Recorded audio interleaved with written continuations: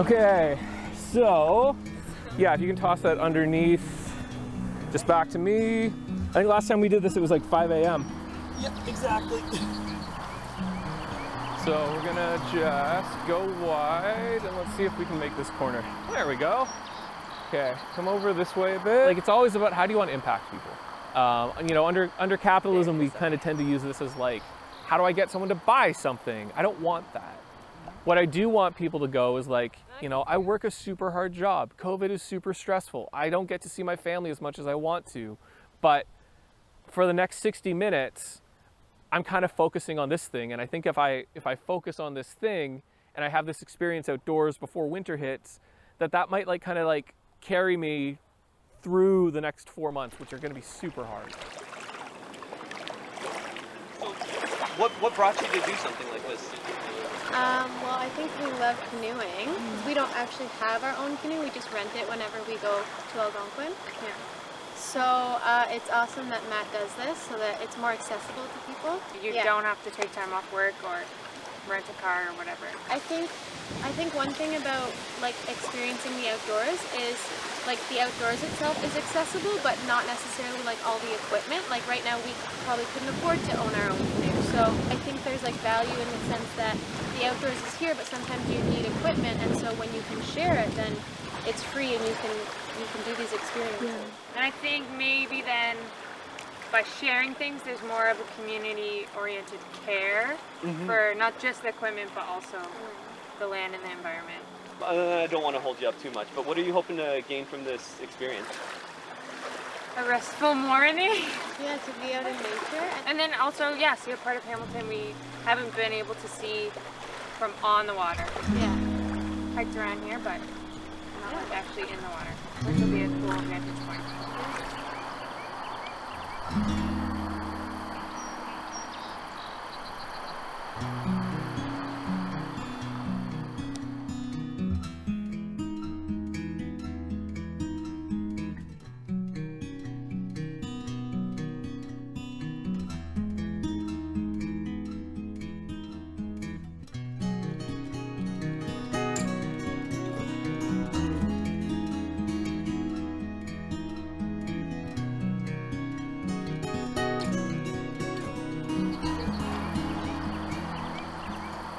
When I was looking at buying a boat, I thought, let's buy the biggest one possible, because I always want 2 people to take the canoe out. I kind of don't want 1 person, because with 2 people, you can be 17 feet from each other, but you're still like in the same canoe. And you know, being mindful of COVID, being mindful of like being safe, I just thought to myself, well, like, what if, you know, my first goal is kind of like have people feel like there's this big thing going on. But the second goal is if I put 2 people in a boat and they get to spend time with each other, whether they're, you know, families, friends, neighbors. I think a couple of people have been like definitely on dates. I want them to come away from spending time together 2, 3, 4 hours and feeling like we've created a space for them to feel more connected. So when I started doing this last year, I really had like 2 goals. The first goal was exactly what you said, which is I want people to grab a canoe easily, go out on the water, and whether they're on the bayfront, whether they're going around the point to Dundas Peak and seeing Dundas Peak from the water, or just going to the inlets, I want them to have this sense of like, wow, there's like this really big thing around me. I want people to have that sense of like, wow, like I have all this stuff going on in my life, but like there's a big thing around me and I'm part of it like right now while I'm on the water, and that's really cool. There we go. So the other thing we have is a camp stove if you want to make hot chocolate on the beach. Does someone want this? Sure. Okay, I'll just give you a quick rundown of how it works. That's Okay. great. There's beaches all along there. They look like this. And so how do you feel about having like this natural resource that you can enjoy? I feel like it's underutilized.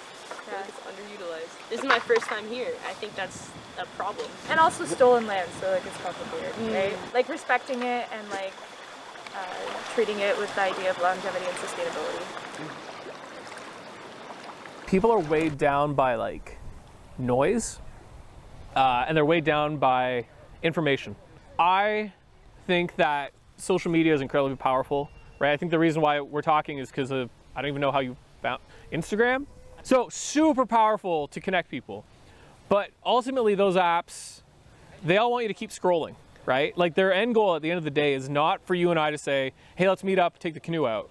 The end goal of that app is for you to keep scrolling, it's for me to keep scrolling, and that information just keeps coming in, coming in, coming in, coming in. And I think what happens is that that force is so powerful that a thing that keeps people from showing up, from being part of community, is the fact that they just get overwhelmed with information. And sometimes that information is very nihilistic. Sometimes that information is there to strictly make you feel like you are completely unable to make any move forward or have any action. And I think that's it. I think people are overwhelmed with information, overwhelmed with images, and that just keeps them in a space where they're stuck. But that need to keep scrolling, that's by design. But at the same time, it's a tool that we kind of need because in a bunch of ways, it's not democratic, but it lets you cast a wide net. So yeah, it's a very complex situation we navigate.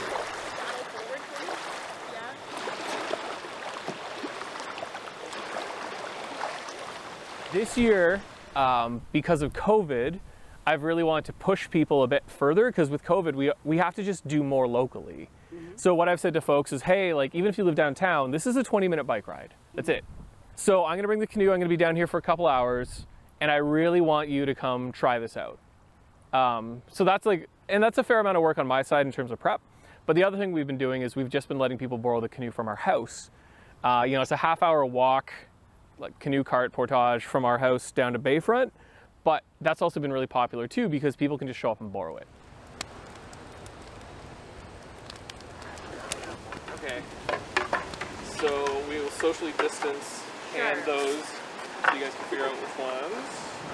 I think in a lot of circles, we talk a lot about this word community, and I think community is a super important thing, but it's kind of amorphous, and we talk a lot about building community, but like, what does that actually mean? And I kind of like this idea of when we work on things together, that actually builds community. So I'm really interested in, the fact that you come to my house, I have to like haul all my stuff out of the backyard, set it up on the driveway, but you take all that stuff and you walk down Cannon Street with the canoe, and then you go out for a couple hours, you come back, and then I put my stuff away. Like, we have worked together on this. And unfortunately, the way that we've done outdoors is that there's this idea that everyone has to buy a canoe. And I'm like, no, I want to undermine all that because ultimately, if you were to look at all the canoes around, I think they only get used like 5 or 6 times a year.